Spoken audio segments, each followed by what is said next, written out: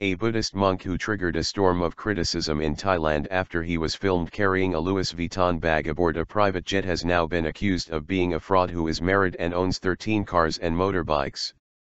Luang Pu Nenkham Chattigo, an abbot of the Khantitham Forest Monastery in northeastern Thailand, made global headlines when he was seen with designer sunglasses and bag in footage posted on YouTube on May 22.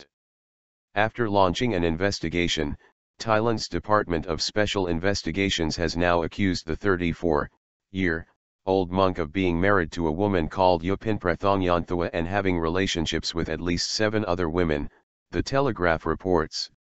It has also now emerged that Pu Nenkham is the focus of a money laundering investigation.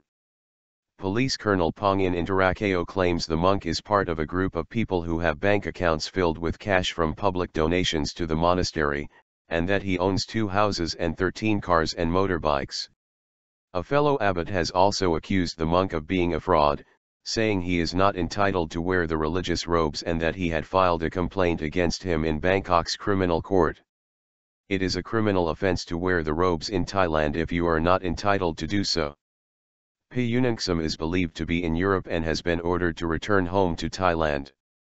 After the video was made public, the country's national Buddhism body said it was taking steps to monitor any inappropriate behavior by monks. The Director General of Thailand's Office of National Buddhism, Naparat Benjawatananon, criticized the monks for not adhering to Buddha's teachings of simplicity and self-restraint. But Mr. Benjawatananon said life was different when Buddha was alive and monks today had many more temptations at their fingertips. When Lord Buddha was alive, there wasn't anything like this. There were no cars, smartphones or cameras, so the rules were much simpler, he said. While the monks need to keep themselves abreast of new knowledge, current events and technology, they are restrained to choose the appropriate tools. Mr. Benjawatananon said often monks were given luxury sports cars and gifts by their followers and called for people to stop spoiling them.